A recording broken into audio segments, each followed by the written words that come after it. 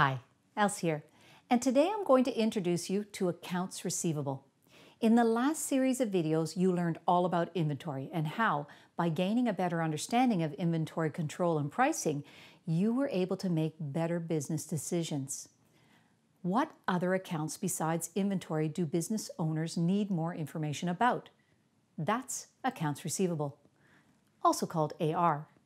Recall that accounts receivable represents a legal right to collect cash from a customer in the future.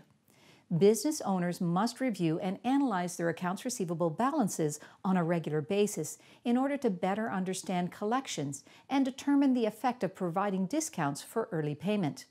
In addition, many accounts receivable outstanding at year-end may need to be analyzed to ensure that the value published on the financial statements is equal to the future benefit of those receivables.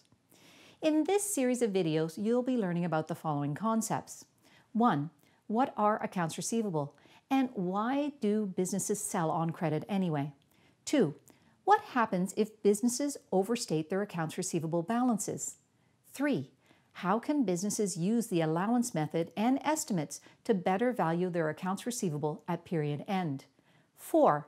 How are accounts receivable written off when they go bad?